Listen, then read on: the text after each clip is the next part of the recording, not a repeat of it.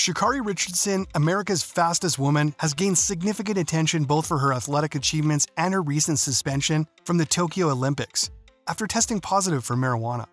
While there is limited public information available about her immediate family, some details have been reported.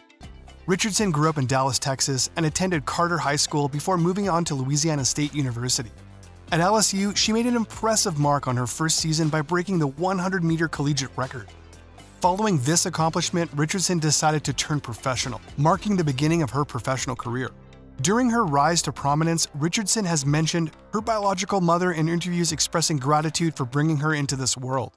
In 2021, Sha'Carri said that her biological mother had passed away a week before the Olympic trials began, and it was the reason she used drugs. "I apologize for the fact that I didn't know how to control my emotions or deal with my emotions during that time," she said. Instead of being raised by her mother and father, Sha'Carri was primarily raised by her grandmother, Betty Hart, and Aunt Sha'Carri Richardson. When Richardson qualified for the Olympics, her grandmother was present to offer support moment as almost better than getting the medal, highlighting the significance of their relationship. That is all. Tell us what you think.